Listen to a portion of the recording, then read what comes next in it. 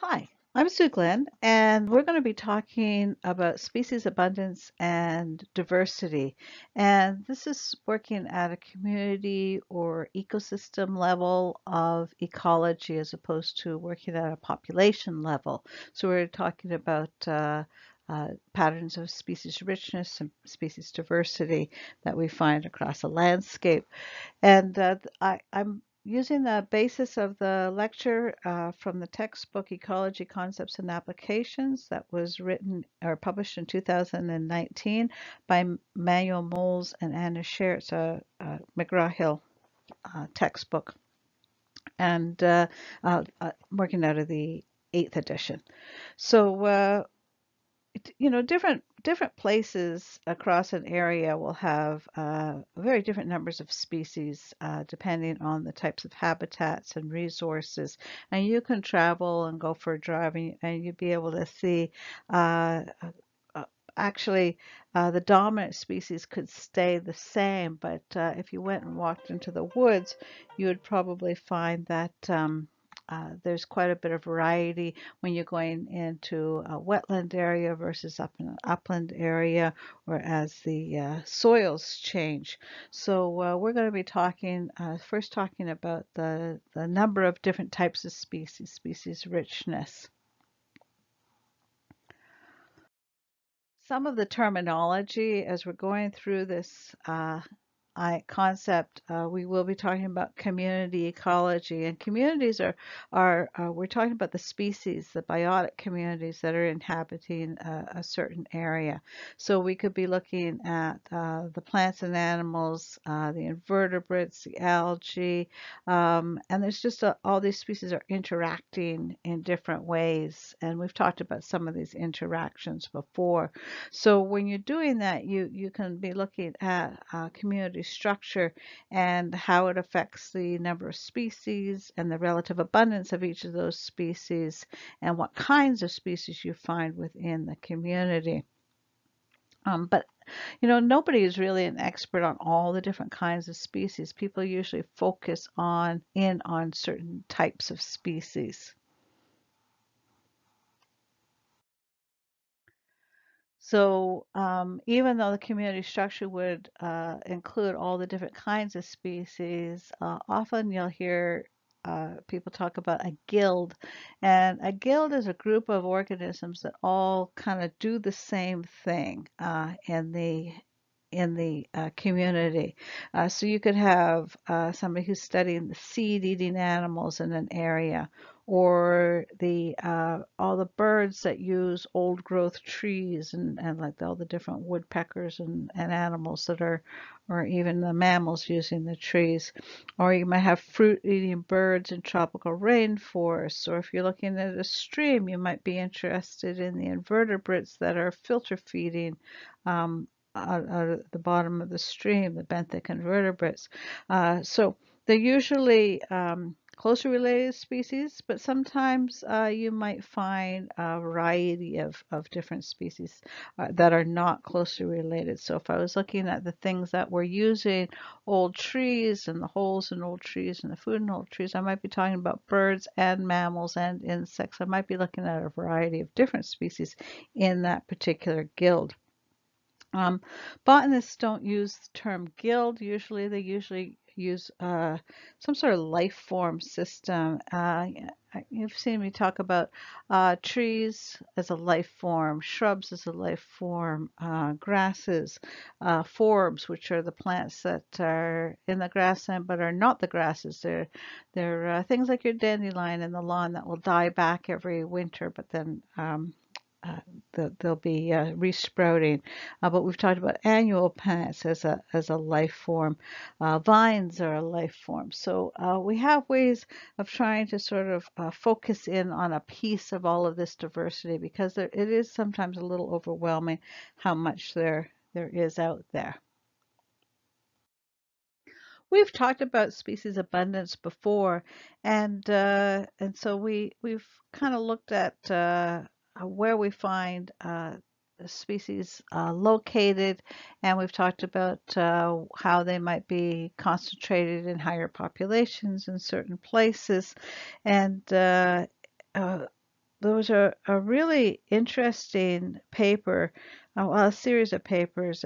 There was a paper published in 1948 by Frank Preston, and then that was followed up by two really thorough papers in 1962 in Ecology, where he was looking at how when you're looking at the number of individuals or number of species there are in an area.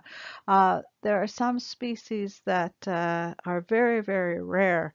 And then there are some species that are very, very common. But the most abundant group of species are ones that were somewhere in the middle, an intermediate number of species. And so you will find very few rare ones and very few abundant ones. Well, you notice the abundant ones more, but there might only be 5 or 6 of them as you're walking through the forest, and there might be 5 or 6 rare ones, but then the rest of the stuff you see in sort of an intermediate number.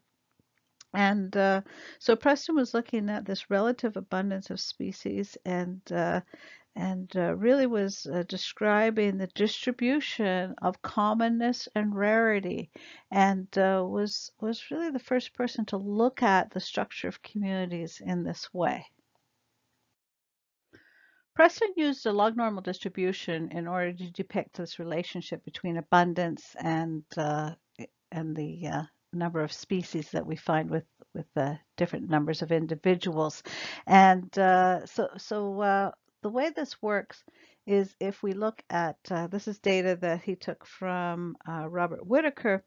If you look at the percent cover of different plant species. This is the biomass or the amount of plants in that population, and you can see that these cover classes are sort of the percent of the area covered by each species.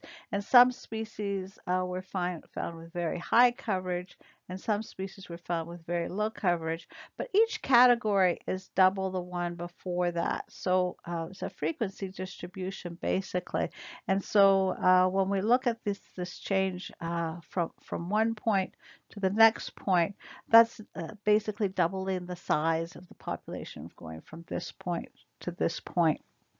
We're going from population with percent cover of 4 to 8, and then going from 32 to 64. So this is basically base 2 logarithm across the x-axis, where each line is double the population of the line before that. And then up the y-axis, we just have species richness, the number of species that had that amount of cover. So very few species had very high cover. So very few species were dominating the area. Very few rare species were found. Most of the species were somewhere in the middle, so most plant species had moderate coverage. It takes a bit to get your head around this log normal distribution. Spend some time, take a look at it, try drawing one. So you should be able to explain what the x-axis is and what the scale is of the x-axis. So we can see the overall shape is like a bell-shaped curve. It's a normal distribution, but the fact that the x-axis is logged means it's a log normal distribution.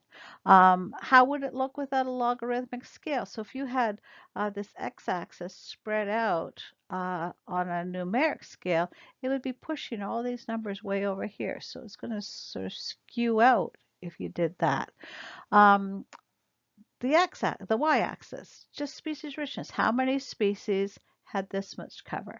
So here we can see a lot of species had 0.5% cover, and very few species, only one species had 64 as their cover value. And so it's really, you should be able to explain what this graph is showing you. How would I go ahead and try to draw one of these log normal distributions? So across my x-axis, we've got some sort of measure of the abundance of the species. So we've got some sort of measure down here of abundance. If it's an animal species, it could be the population size. If it's a plant species, it could be the number of trees, density, could be the area of the trees, the biomass. And then up the y-axis, I have how many species have that abundance.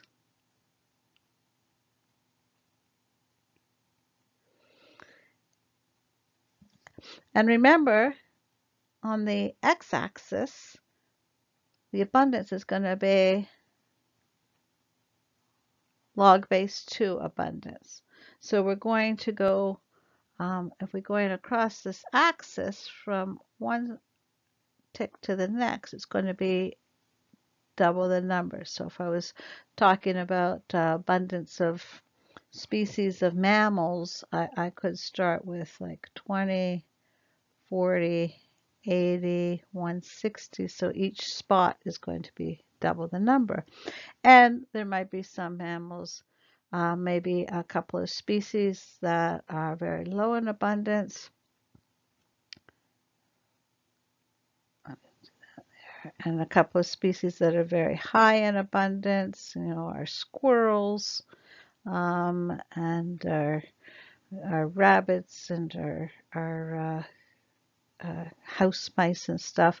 And then, but most of the species that are found are going to be sort of intermediate in abundance. So there's some hawks and owls or I guess I was talking about mammals, but so we're going to find some intermediate amounts of abundance that have lots of species with that intermediate amount, but very few are going to be dominating. So you end up with this bell-shaped curve. And obviously, it's going to be really hard to find the rare species. These ones down here are going to be difficult to find, and we see more of these. So these ones are easy to find. And the further we go down this scale, it is harder and harder to find these rarer species, the species that have less abundant population sizes. So on the left is the first graph I showed you. This was Whitaker's data from desert plants.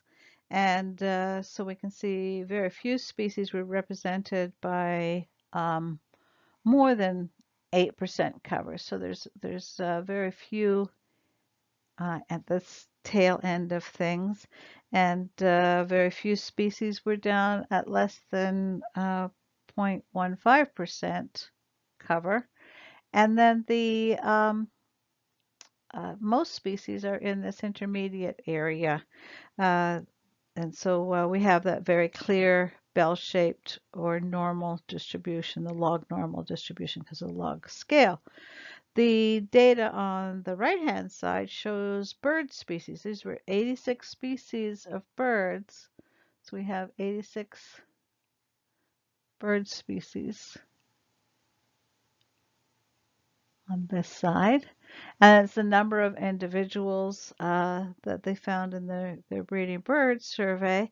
And we can see that they found very few bird species with small populations. So there's like 6 or 7 species here that had on average 1 to 2 birds that they found. And there's like 1 and 2 species down here that had hundreds of birds that they were found.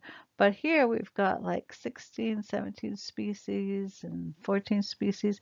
In these intermediate categories, you had a lot of different birds. So you can see whether we were talking about the desert plants on the left side, these were desert plants, or we're talking about birds, we can still see basically the same pattern. When you're looking at the Preston's distributions, you often are missing on the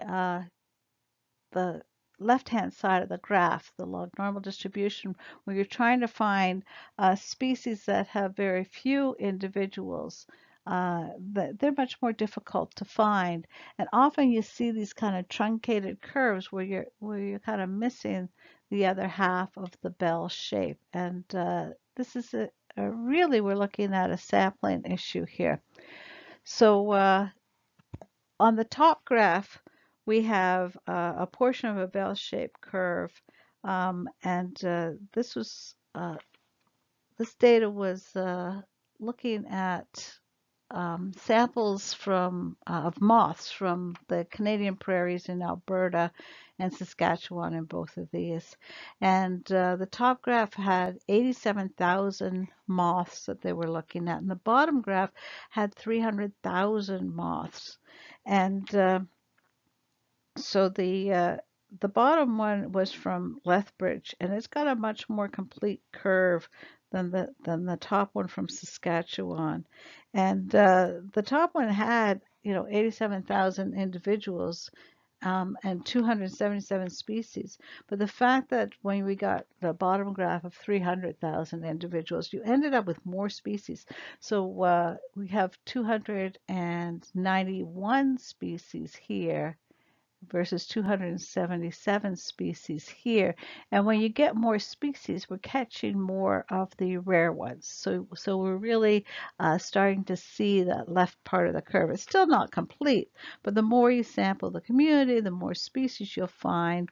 And the common species are going to be everywhere. It doesn't matter whether you have lots of samples or not so many samples, but you need a lot of samples in order to capture the rare species. So through lots of work looking at a lot of different communities, the log normal distribution does work in a lot of cases, and does seem to be something that we find quite a bit of when we are analyzing these plots in nature.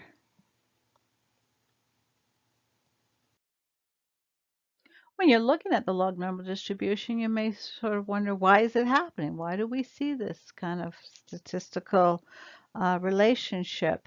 And Robert May proposed that the log normal distribution is statistically expected because it is more difficult to find some species that you're going to find this as a sampling effect.